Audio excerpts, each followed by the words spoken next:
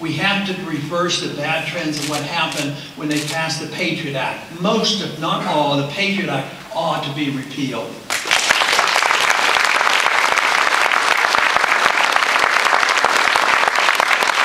Most of all, what we have to do as American citizens is ask the question about what the proper role of government is in a free society. And it's not complex. It's not to run our lives. It's not to run the economy and to take care of special privileges. It's not to run the world. It's not to police the world, not to fight wars that are undeclared.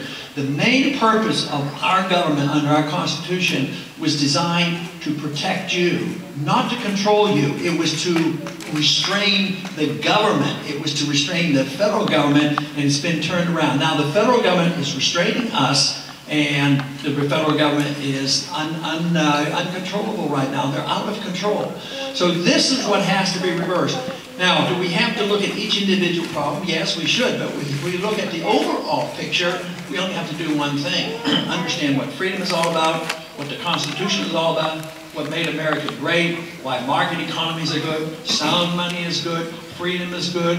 Freedom brings people together because freedom means you have the right to spend your money as you choose. You have a right to run your life as you choose, as long as you don't hurt others, assuming that you will take the responsibility and assume to be self-reliant and take care of oneself.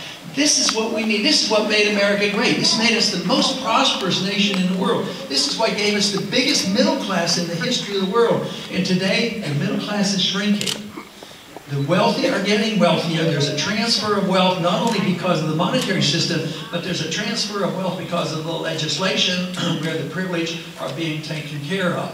So this means that we have to reverse a lot of what's happened for a long time. But the most important thing is to recognize the problem and then find the solution. Now, is the solution complicated? Not really. The solution is just looking to our traditions.